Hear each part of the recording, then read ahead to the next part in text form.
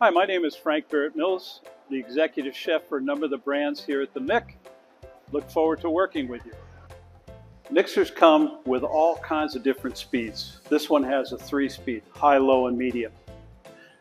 Mixing dough should always be done on low speeds for a number of reasons. First of all, it's a lot of bulk and it puts load on the unit. Secondarily, you're trying to develop the glutens in the dough. You're not trying to beat it up. So as you're pulling it slowly, you're developing the glutens and getting what you want out of your dough. And thirdly, on a high speed, it has a tendency to blow dust and blow flour all over the place. There's no need for it. Doughs like slow and go, slow and go. The speed controls on these are there for a reason. We've said that the low is for your doughs.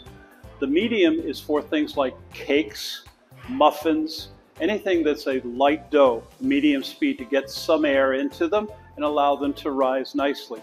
It would be a lighter batter, as I say, cake, muffins, and alike. The high speed is for whipping products to get a lot of air in them, like whipped cream, like mashed potatoes, which are great at high speed. Doing meringues, beautiful with a high speed. So anything light that you want to puff a lot of air in, high speed, medium, your cake batters, your muffin batters, and of course low is, as we said, the doughs. Overfilling a standing mixer is crazy for many reasons. First of all, product flowing over. If it's over full and you turn it on, let's say you're working at the high speed and you have a very liquidy product and you filled it up 3/4 of the way. You won't have 3/4 very quickly, you'll have half because the rest of it will be on the floor.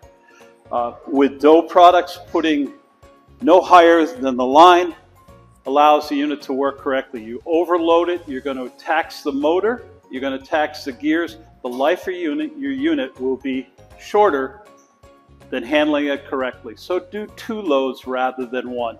Doesn't take very long, and the savings not only on your equipment but from what you dumped on the floor by not planning it correctly will make it valuable for you. There are 2 or 3 main reasons why you don't add frozen product to a mixer.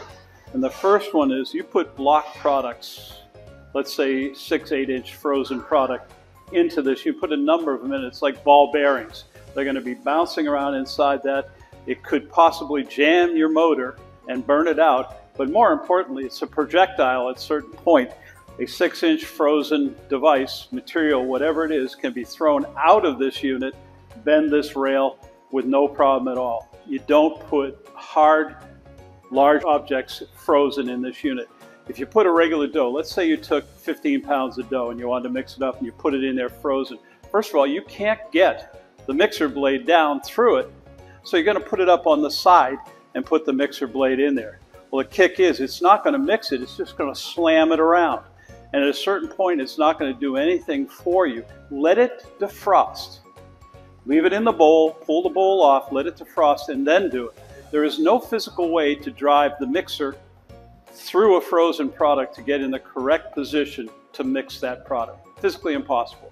And never mind motor damage, product damage, or employee damage by doing something as foolish as that.